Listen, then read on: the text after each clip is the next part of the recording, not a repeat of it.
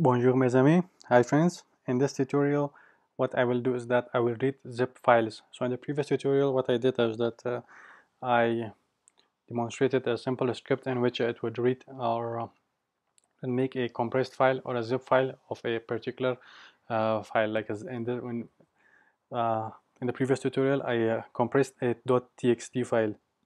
So however you can compress MP4 files, MP3 files, or whatever kind of files that you have. It doesn't have to be a text file. Now in this case, so this was, let me show you. This is the file secret.txt. I compressed it, and this archive.zip. If you don't know how to do it, check my previous tutorial. I did it in that one. So what I did was I used this script to compress it. Now for this one, I will be using the interactive shell. So let's go ahead and type in Python 3, and we have to import OS and import zip file for this demo.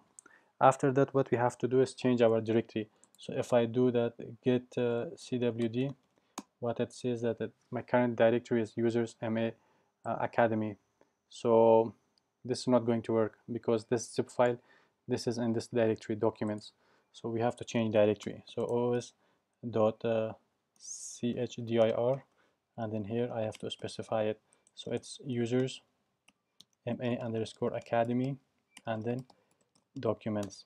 Now if we do a os.getcwd, you can see that our current working directory has changed.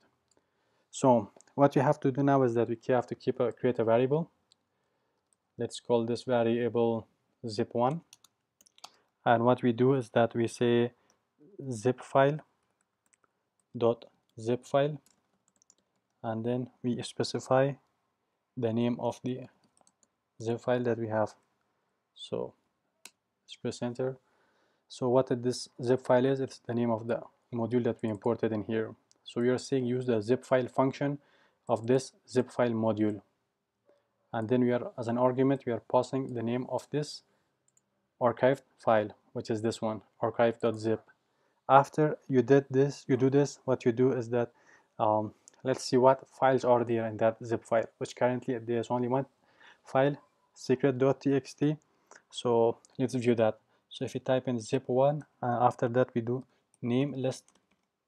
So what this so this zip1, this is this variable which stores this archive zip, and what this name list function does is that it lists all the files that has been compressed, which in this case there's only one file, and that is secret.txt. So this is the file that I compressed inside this one. After that, so let's say we want to view the size of this file. What is the size of it? So for that we would have to create another variable, and in that case let's call it zip info. So we want to find information about zip. You can name it anything you want, and then we can type in something like zip1, which is the variable that holds this zip file, and then we can type in get info and the name of this, which is secret.txt. So this zip info is the new variable we are creating. This zip1 is this zip1, this one, which holds this archive.zip. And then after that we are passing in this function called get info, and we are passing this argument. We are saying that get the information of the secret.txt file from this zip1 file, which holds this archive directory. And after that, what you are saying is that what you do is that get me information about its size. What is the size of this file? So what we do is that we say file underscore size. So it says 163. So what is this zip file? This is this variable we created in here, and then you're saying that use this file size function. So 163 is, what is this? This is bytes. So if you go in here, right click on it and get info, you can see that it says 163 bytes. So 163 bytes, this is the size of this file. So what is the size of the zip file after it has been compressed? How do you do that? We type in zip info and then dot compress underscore size. So what it says is that after you zip that file or compress it, the size is 105. So what is 105? It is 105 bytes.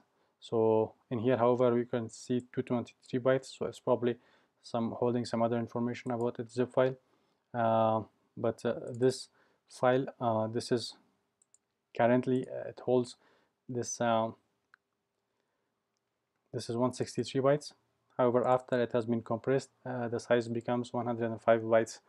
So after that, what you can do is that make sure that after you're done with working with this, you should close it. So you're using this zip1.close. What it does is that it says close .zip1 file, which is this archive file. So when you are done, make sure you close it. So this is it for this tutorial, guys. If you have any questions or suggestions, feel free to put it in the comment section below, and I'll see you guys in the next one.